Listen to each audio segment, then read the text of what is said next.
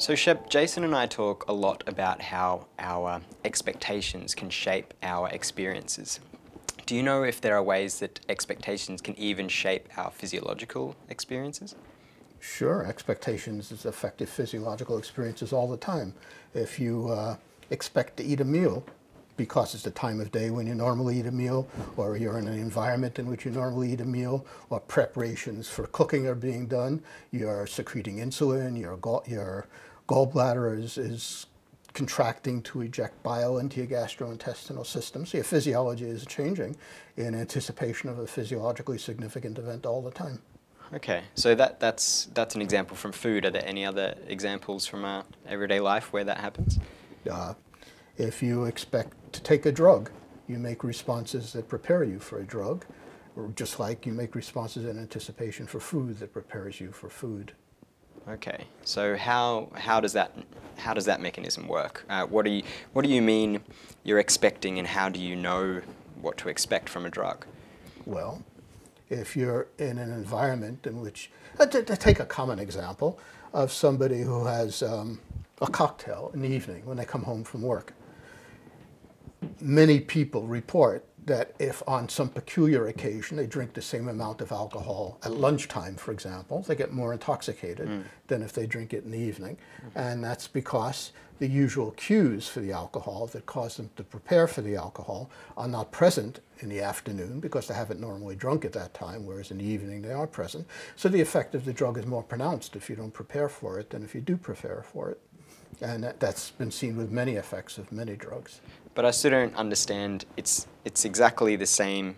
Say we're in a highly controlled situation. I'm taking exactly the same amount of alcohol. Right. How can I get more drunk? It's the same amount of the drug, but it has a completely different effect. If you take a drug, any drug, what it does is engenders responses that attenuate the effect of the drug in order to keep you in a normal homeostatic state. So if the drug causes your blood vessel diameter to increase, for example, there'll be parasympathetic sympathetic activity that causes the blood pressure diameter to decrease. If the drug causes your heart rate to increase, the increased heart rate will initiate homeostatic responses that will decrease heart rate. I don't understand. So are you saying homeostatic response? What does that mean? Are you saying your body is doing this? We can only survive in an extraordinarily narrow range of physiological parameters. If we get too hot, if we get too cold, if the potassium concentration in our blood gets beyond certain limits, we get sick and then we die. And we have this elaborate homeostatic machinery, which was first elaborated by Claude Bernard and later by Walter Cannon, that acts to keep us, that when something happens that disturbs our internal environment such that we, in a way that's contrary to what we need to survive, that initiates responses that counter that effect. And these are the homeostatic responses. And a drug certainly can be a major physiological insult.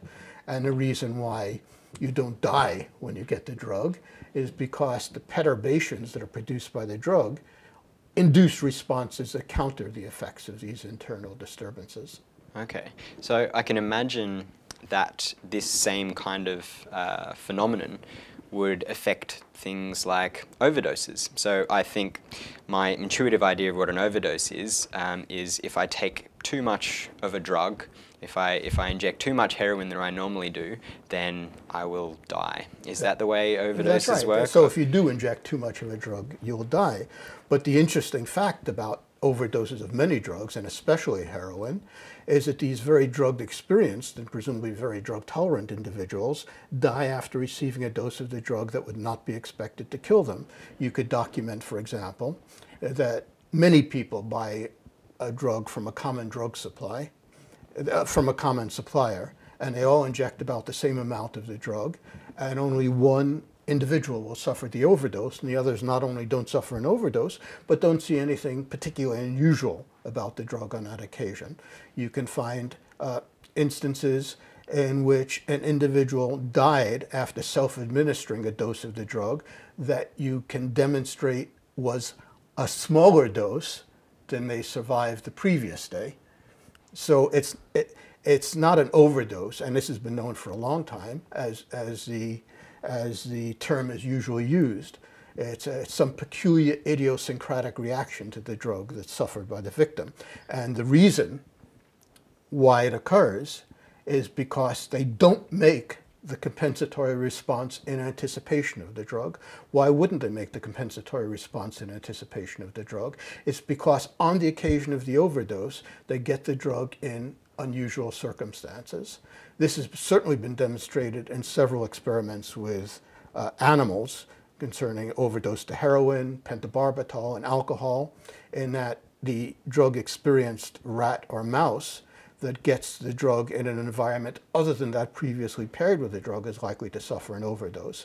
It's also been demonstrated with people. Of course, you can't do the experiments with people that you can do with animals, but there are many, many case reports of individuals who suffer an overdose when they take the drug in circumstances for them which are unusual, and that would be expected if they don't make the drug preparatory response. And of course, there's one well-known study done in Barcelona where they looked at admissions to a hospital for heroin overdose. If you're admitted to a hospital, you're going to survive the overdose because you're given a drug called an opiate antagonist that displaces the opiate molecule from its site of action in the brain. And so you survive. So you can question the individual about their drug use on the occasion of the overdose.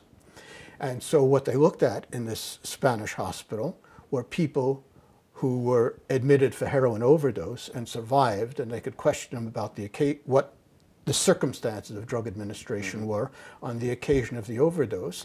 But they also had people admitted to the hospital for any of a variety of reasons that people get admitted to the hospital, fights on the street, automobile accidents, other traumatic events having nothing to do with drug use, but you can evaluate blood levels of morphine, which is what heroin is converted to when it's administered, and you have another group of people that have recently taken heroin but were admitted to the hospital at about the same time as the overdose victims, but not for heroin overdose, for some other reason. And the people that were admitted for heroin overdose tended to take the drug in unusual circumstances. Remember, they could be revived by being given the opiate antagonist and questioned about it. And the people with about the same blood levels of opiate who were admitted to the hospital but didn't suffer an opiate overdose and so were tolerant to the drug, they took it in their usual place on that occasion. So it seems you need to be careful if you're engaging in this sort of behaviour. You might be about to take the same physical amount of a drug, but if you're in a new environment or a new situation, then it's going to affect you differently. So my question would be, making no value judgments about whether they should or should be engaging in this behaviour, what advice would you have for young college students who need to get drunk quickly with the lowest amount of money based on that research? If you want to get drunk quickly, then you should drink your beverage in circumstances that for you are unusual. And so there was an experiment that was done some years ago that showed that college students get more intoxicated drinking the same amount of alcohol in a novel peppermint flavored blue beverage than they do if they drink it in a beer flavored and colored beverage. So just by changing the color and the flavor of the beverage, it causes more intoxication. Indeed, we recently wrote a paper showing that there is one beverage that's widely sold, at least in North America, called Four Loko, F-O-U-R-L-O-K-O, that has been implicated in many cases of alcohol poisoning, especially among college students. And what Four Loko is a beverage that's doesn't have very high alcohol content, about the same as a bottle of wine, about 12% alcohol, but it's presented in very novel flavors that in the past have not been paired with alcohol. So sort of confectionery flavors, a watermelon flavor, or other flavors that apparently defy description, but they're novel flavors for alcohol. And so, and also, perhaps the manufacturers of this beverage realize They know about the effect. the effect because they introduced a product some years ago called Four Loko XXX Limited Edition. And what Four Loko XXX does is change the flavor every 4 months. Yep. So the idea is that if you're used to drinking watermelon Four Loko, then perhaps you would subsequently get lemon lime Four Loko. Yeah. And so even though you would eventually form an association between watermelon flavor and alcohol, when you switch to this other flavor, it would again have an intoxicating effect. So am I right in saying that that your body, say, doesn't have a chance to learn about the new flavor and therefore compensate for the effect of alcohol? That's right, So until you'll you never have it learn. on a number of occasions. Yeah, I understand. That's right. Is there any lab-based evidence for the difference you were talking about between experiencing a drug in one situation versus another? Yeah, it's been demonstrated with heroin, with a barbiturate, pentobarbital, and with alcohol. I'll describe the heroin experiment to you. There are a large number of rats that were prepared with intravenous cannula. That is, they could be administered a drug through a vein without actually piercing the skin with a hypodermic needle all the time. Okay.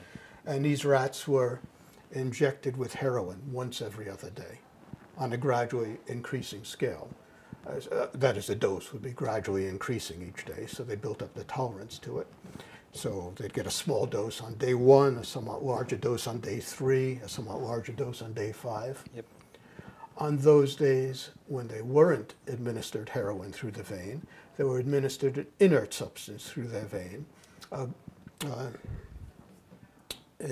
Saline. Saline. It was a sugar solution, Sugar solution, which yeah. was the vehicle for the heroin. And on those alternate days when they got the sugar solution, it was done in a different environment. So there were 2 different rooms, imagine, that differed along several dimensions. And so imagine on odd number days they got heroin in a heroin room, and on even number days they got saline in a saline room. Yep. The exact rooms, of course, are counterbalanced. Yep. And then on a final test session, everybody gets a large dose of heroin, but half the rats get the large dose of heroin intravenously in the environment where they previously got heroin, in the heroin room. The other group gets the large dose of heroin in the saline room, in the sugar room, the room that was previously paired with the vehicle. Is there any physical difference between those 2 rooms, or Well, is it just that everything's they received it in those rooms? There's a physical difference in the terms of different sizes, different odors, but it's counterbalanced. What was the sugar room for half the rats was the heroin room for the other half the rats. Okay, so it doesn't matter. That's right. The environment in the 2 rooms doesn't So matter. prior to that final test session, you have 2 groups of rats that got the same doses of heroin equally often and at the same intervals. But the rats that got heroin in the sugar room died as a result of this final dose of heroin. And the rats that got heroin in their usual heroin environment tended to survive. So it's the same thing as the Barcelona study. People that self-administer heroin where they expect heroin tend to survive. People that administer heroin where they don't expect to receive heroin tend to die. So what's the explanation for that? If you are in an environment that you previously have not gotten heroin, you don't make the conditional homeostatic response that's going to attenuate the effect of the drug. So You're your not so your tolerant body of the drug doesn't in that your body doesn't prepare for That's right. for the assault of the drug Exactly. when you've learnt it in one situation versus another. Yeah, and it's not just with heroin, it's with anything, with coffee. There's a more recent study in which experienced coffee drinkers drank espresso, a strong coffee, and you measured blood pressure. And these experienced coffee drinkers, it had almost no effect on blood pressure. You take these same people and give them the caffeine intravenously, and you do it in a way that mimics the blood levels of caffeine that they got when they ingested the espresso, which you were measuring all the time. Okay. So it's a slow intravenous drip designed to mimic the same blood levels of caffeine that they had when they injected Okay. The caffeine normally, Yep. and what you find is that it has a dramatic effect on blood pressure. So are these people tolerant to caffeine, these experienced coffee drinkers? It depends. It depends on whether they get it where they expect it, that is, drinking coffee, so they have all the cues that in the past have been paired with caffeine, the sight of the coffee, the smell of the coffee, the distinctive temperature of the coffee, or do they get it in a way that eliminates these cues that have been paired with caffeine, that is presenting it intravenously? Interesting. So what would happen if you accidentally took decaffeinated coffee, or you took decaffeinated coffee and you weren't expecting it? What would happen? That's a fascinating question. What I would expect, and this is an experiment that I certainly would encourage people to do, if you are an experienced coffee drinker, and by the way, what I assert will happen is what people tell me anecdotally do happen, and you, on some particular occasion, get decaffeinated coffee when you normally get caffeinated coffee, it should have a soporific effect because you would prepare for the activating effects of the caffeine, and there would be no caffeine there, and you would have a conditioned response, which would be sleepiness. So, sorry, what do you mean by soporific? So you get very sleepy. Okay. Just like caffeine causes you to be alert. The anticipation, the reason why the experienced coffee drinker is not hyperactive when they have coffee is because all of these cues elicit a response that counter the effects of the coffee, the homeostatic But response. shouldn't I, if I don't get that caffeine, I just have decaf, shouldn't I just feel a little bit down? Why would I go to the other end and get sleepy? Well, yeah, you'd feel a little bit down, and a dramatic way would be you get sleepy. That is, it should produce whatever caffeine produces in the body that counters the effect of caffeine. That's what decaffeinated coffee should do. Okay, so my body is pushing me down, expecting a caffeine hit. That's right. But it doesn't get it, and So I don't stay at a normal level. Right. I've been pushed down. That's right. But I don't get the actual drug to pull me back up to the middle. That's right. Exactly. Exactly. Awesome. So this your whole line of research reminds me of another sort of idea that's similar and probably related, the placebo effect. Can you tell me about the placebo effect? What is it? The placebo effect is interesting, both historically and its mechanisms. The placebo effect really was publicized as a result of a paper, I think in 1955, by somebody named Beecher, called The Powerful Placebo. And he didn't do any new research, but he evaluated existing literature, and he showed that for a variety of treatment modalities, about a third of for a variety of different disease states, about a third of the people that don't get treated get better. And that's the widely cited statistic, where about 30 or 33% of people who get a placebo get better. So what do you mean by a placebo? What's a placebo? A placebo, well, placebo can be anything. It could be, if the treatment is a drug, a placebo can be something that looks like the drug but doesn't contain the active ingredient. If the treatment consists of the application of a machine like a hearing aid, a placebo would be in effect, something that looks like that hearing aid, Not turned on. but not turned on. Yeah, I see. Okay. So how does the placebo effect work? What's the mechanism that allows you to somehow have a physiological reaction even though there is no active drug or substance? Well, when you say have a physiological reaction, the placebo effect is based on the patient's report of them feeling better, and that's to be distinguished from a physiological reaction. Although there are occasional isolated reports, there are really not good studies that have stood up to replication that said that a placebo can have a physiological effect in terms of producing tumor regression, for example. Or rather, placebo effects are seen primarily in two areas: analgesia, that is pain relief, the patient reports that they're in less pain, and depression, the patient reports that they're less depression. And these are all kinds of private symptoms.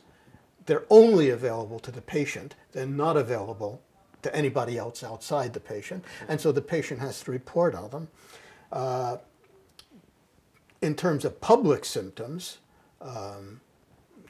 blood pressure, or asthma symptoms and things like that, placebo effects are much less pronounced. So let me tell you about an interesting study that was done recently where patients who had asthma there's a drug that's effective called albuterol, and if patients get albuterol, you can demonstrate that the symptoms are released by changes, for example, in respiratory volume. So if you give half your patient, well, they gave a third of the patients nothing, a third of the patients an albuterol inhaler, and a third of the patients a placebo inhaler that didn't have the active drug in it.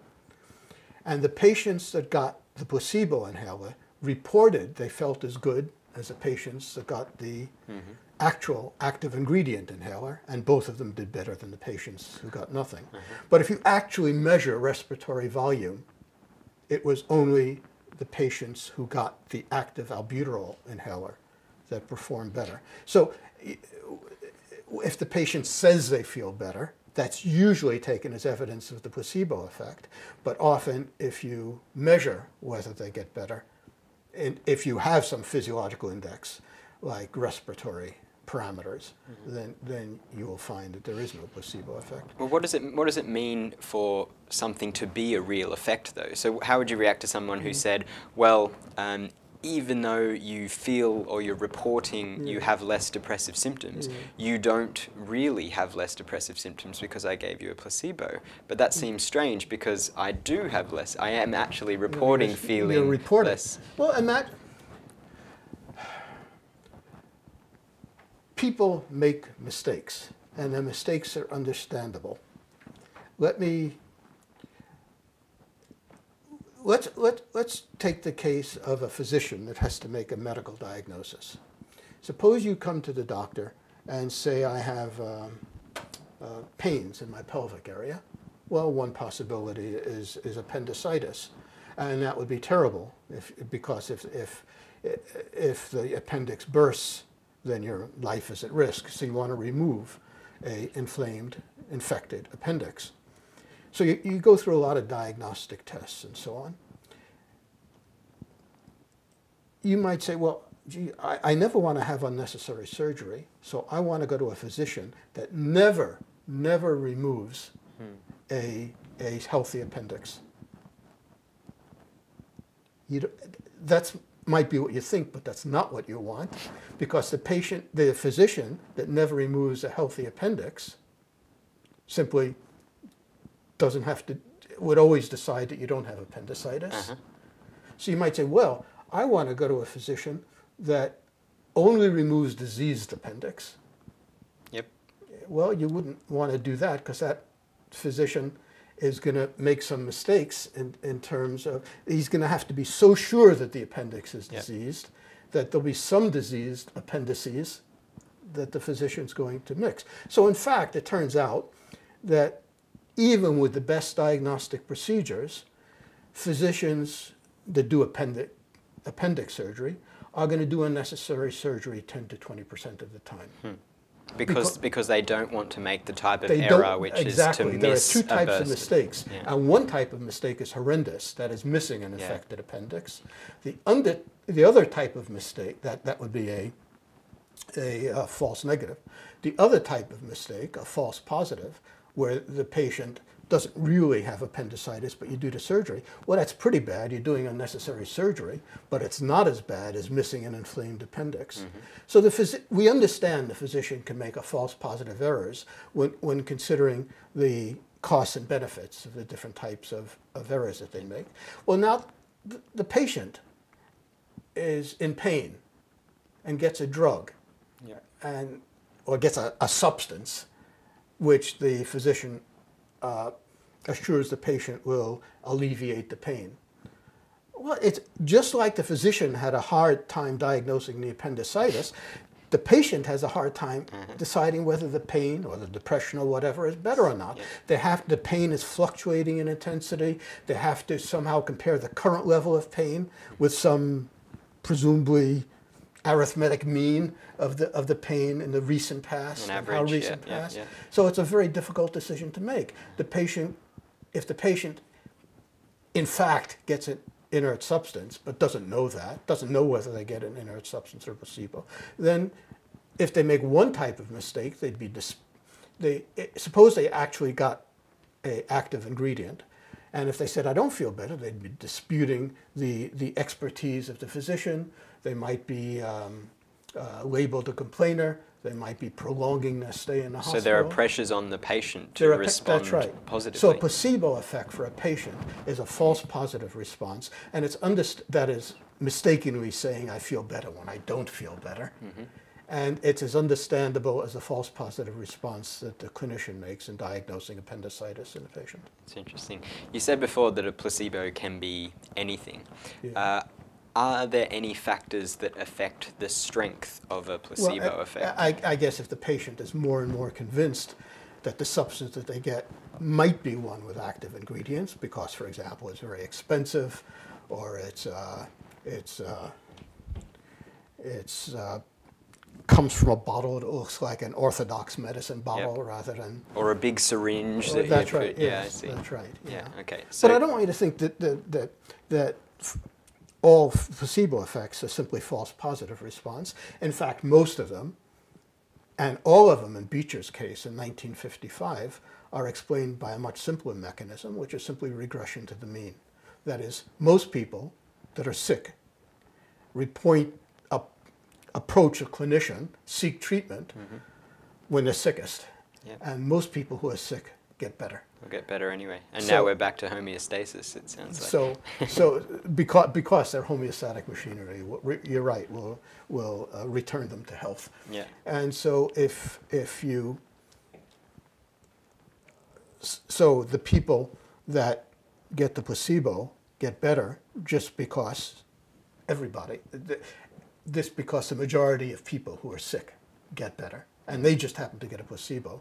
And it's been pointed out since at least the 1990s, in order to really demonstrate a placebo effect, you need at least a 3-arm study where one group gets the drug, one group gets a placebo, and a third group gets no treatment. And you have to find a difference between a placebo group and a no treatment group in order to assert a placebo effect. You can't just say that the placebo group got better. Can you unpack that for me a bit? So that sounds like a very complicated experiment or clinical trial. You're saying you need to look at the effect of the drug, and then of a placebo, and then of a at the same time. no treatment. Yeah. So can you tell me how adding each of those conditions allows you to say make different conclusions about the experiment? Imagine a group that is sick. Imagine a large group of people that are somehow equally in pain, equally distressed by pain. Yep. A third of them get a pain medication, and most of them get better. A third of them get an inert substance, and so there's some of them get no better. Active ingredient. No active ingredient. A lot of them are going to get better just because whatever caused the pain healed as a result of the passage of time. So is it the group that got the placebo, did they get better because because most people who get sick get better, or did they get better simply as a result of the passage of time? So you have a third group that was in pain, and they're told, well, we're really busy now. We're going to have to schedule your appointment for 2 weeks from now. Mm-hmm. And if during that 2-week period, there's about the same level of symptom relief in the waiting list group as in the placebo group, then the placebo group probably isn't really a placebo effect. It just reflects the fact that time heals. So I thought that's surprising to me, because my intuition or my common understanding of the placebo effect was that if there is nothing active and you get better, then it was a placebo effect. But you're saying that that's not necessarily the case. Most people who get nothing get better. I mean, that's most of the things that afflict us, except the last thing, we survive. The last thing? Yeah, okay. I see. My name is Shep. I think about anticipation.